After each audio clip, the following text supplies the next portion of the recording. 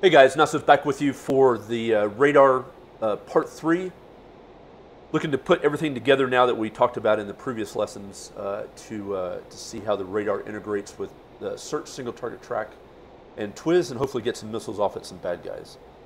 All right, so right now we're up at 30,000 feet in the NTTR. I'll go ahead and spawn some fulcrums in so we can shoot some stuff. So let's challenge ourselves with a 4-ship so you can start seeing some displays there. So those guys should start appearing any time now. Let's go ahead and get our screens programmed in the meantime, and we'll go from there. So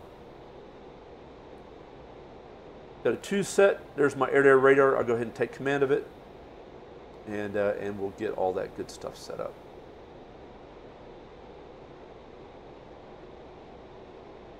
So right now, we should start seeing them appear. They're probably going to be beyond the 80-mile scope, but I'll start letting them appear and head our way. In the meantime, what I wanted to show you was on the radar. I forgot to talk about it earlier, but you can see the waypoint symbols on the targets. There's 1, 2, 3, and then right there is my bullseye. So the bullseye is in the axe symbol.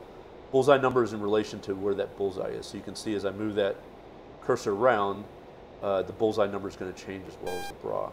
So right now it looks like we're starting to get some contacts out there. Again, remember the carrots means those are range limited symbols. So I'll go ahead and bump out to 160 scope, and we should start picking up some contacts. Yep, sure enough, out there at about 80 miles, I'm starting to see some bad guys.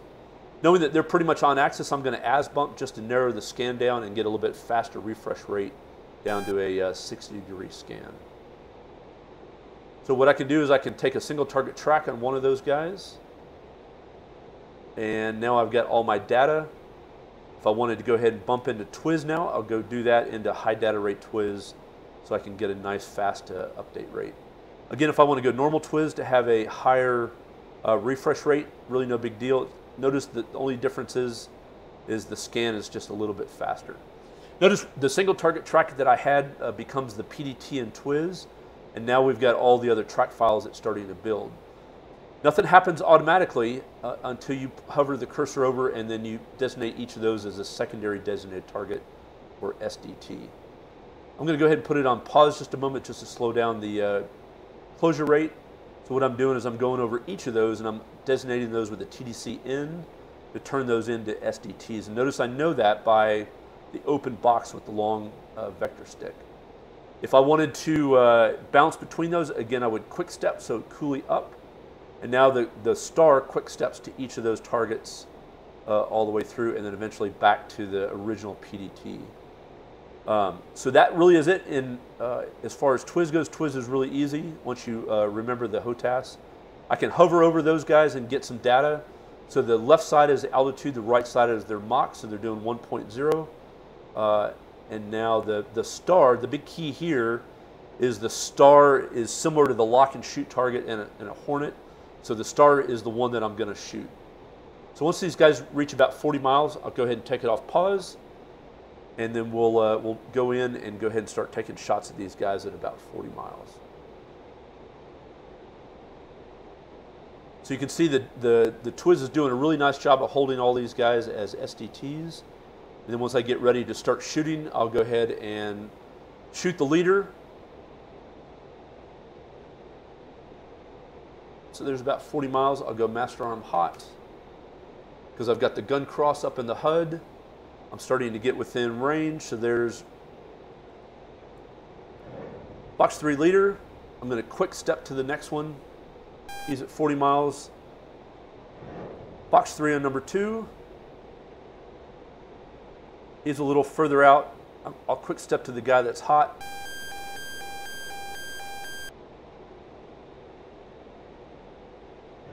Box 3 trailer, and I'll go ahead and start cranking, and I'll bump down so I can start keeping track of these guys. And I'll go ahead and put the axe symbol, the PDT, on the nearest threat to me as I start cranking out to limit their missile engagement time. Only guy I haven't taken a shot on is this one, so he's in range now. So there's box 3 and number 4, And now I've got the PDT back on the nearest threat. So it looks like they're starting to maneuver. Hopefully they don't defeat the missiles.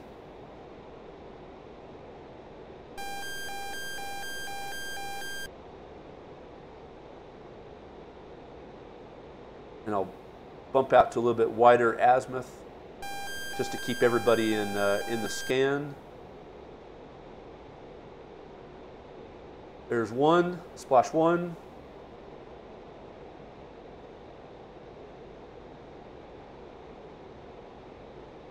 I'll go ahead and redesignate him.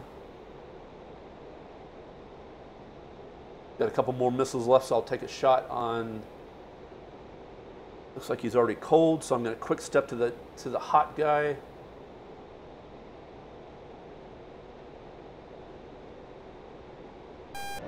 Box 3, and I'll crank away again to minimize his potential to shoot at me. And I'll go single target track on him for the best missile data. And then one thing I didn't talk about in single target track is once you get out to about 60 degrees,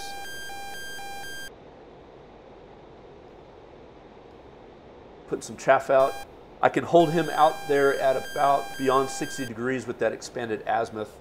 I can go all the way out to 70 degrees. There's another splash.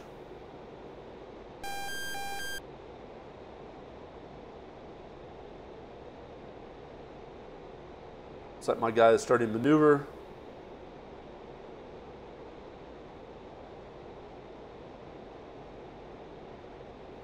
And that's called the expanded azimuth. If I take him inside of 60, back to 45 degrees, that'll go away. And then if I take him back out, looks like he's already dropped as I go out. So now I'm going to execute an out maneuver to try to get away. And hopefully they don't shoot me. Again, I'm trying to teach as I fly, so always not the easiest thing. Doing a good out maneuver, max AB, diving for the deck, try to get away from the threats while putting chaff out as I dive away. Okay, so what I'm going to do now is I'm going to exit out of this. Okay, that's it for me on the radar part 3. Hopefully you guys got some good stuff out of that, as well as far as putting together the flow of how like a long-range BVR setup works using the radar and the flow. In part 4, we're going to talk about a very brief tutorial on the auto-act modes. So I'll run you through the different auto-act modes, what they look like on the screen, and how to get in and out of those guys. All right, so that's it for me. Natso's out. See you next time.